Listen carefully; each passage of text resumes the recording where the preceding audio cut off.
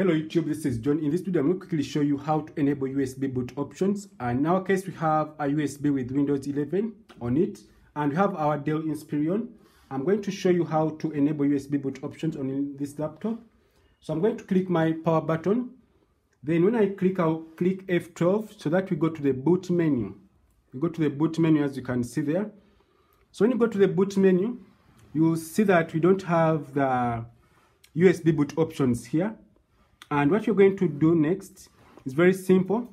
You can click the down arrow key and go to the BIOS setup, or you can click F2 to go to the BIOS setup when you're starting your computer. So I'm going to go ahead and click enter, then you go to the BIOS system. So when you reach the BIOS system, there are a few things you can do here. You just go ahead and go to system configurations.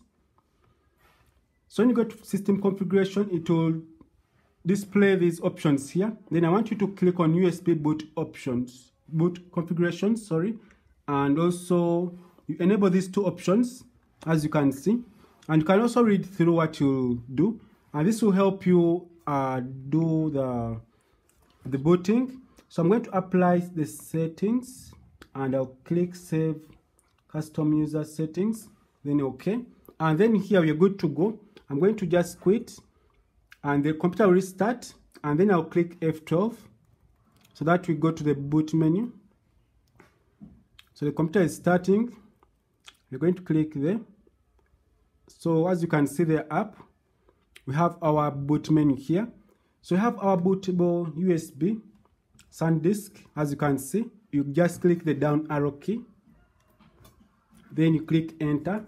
So this will be able to install and boot our USB with Windows 11. And my video here, I'll show you how to install the Windows 11 step by step. So if you are new to this channel, please subscribe, like this video, share, and if it was helpful, don't feel free to comment. And if you are stuck, you can also comment. I'll be able to help you with a few seconds. So right now I've managed to boot my 7th generation Dell Inspiron 3000.